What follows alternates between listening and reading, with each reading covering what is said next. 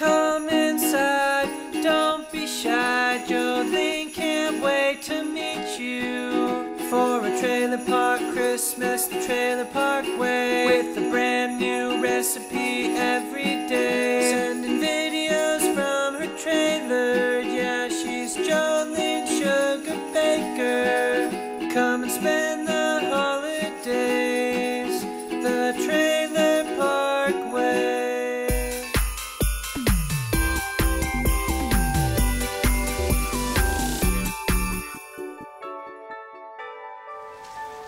Hi there, Trailer Park fans. It's Jolene Sugarbaker, the Trailer Park Queen, and welcome to the Trailer Park Taste Kitchen, and welcome to another edition of Trailer Park Christmas 2015, where I show you how the Trailer Park celebrates the holiday.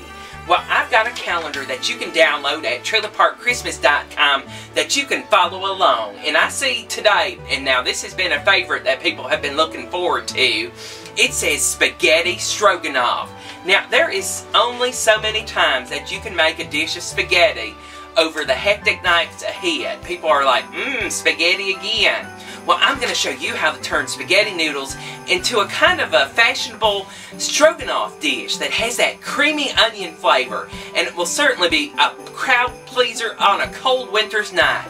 I'm going to show you how to make my spaghetti stroganoff up next on Trailer Park Christmas 2015. I'll be right back. Welcome back. Making my spaghetti stroganoff is sure a change from regular spaghetti on a quick dinner night.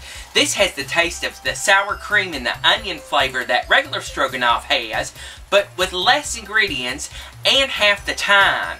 It's super simple to pull up on one crazy night that you're just home from shopping and you need to fix something fast for your family. I've got a big bowl of water here that I've got up to boiling, and I've got a package of spaghetti here.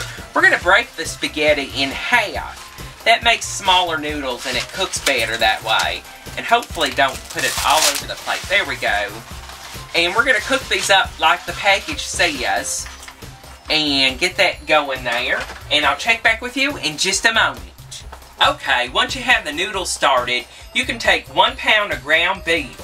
And if you need to, you can use 2 tablespoons of oil to make this slightly brown. So let's get this started up on the stove time.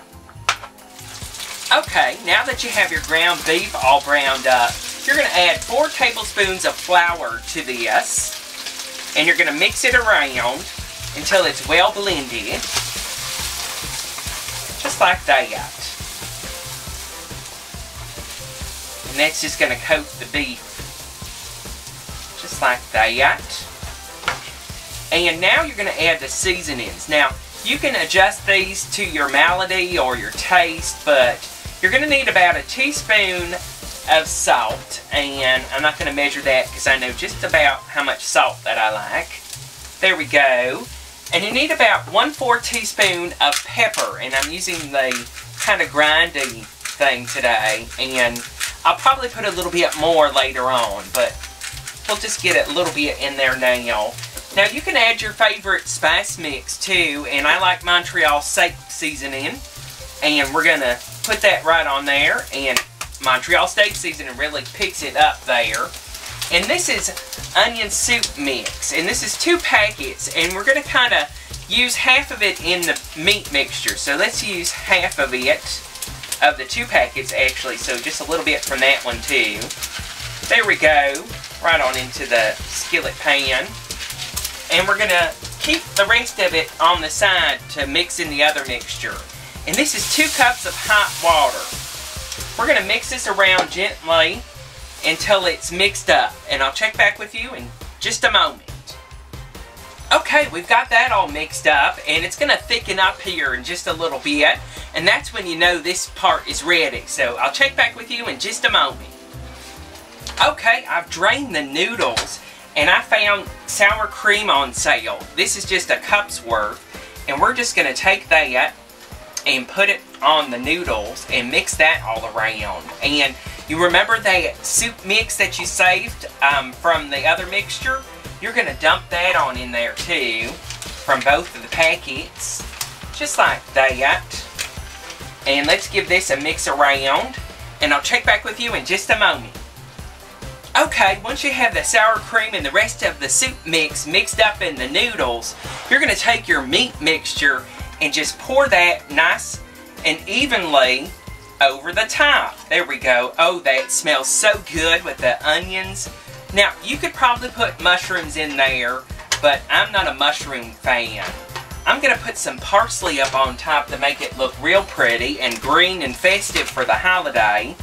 There we go. And I've preheated the oven to 350 degrees, and this is going to cook about a half hour like this in a casserole dish. So make sure that your dish can go in the oven. So go ahead and set your timer.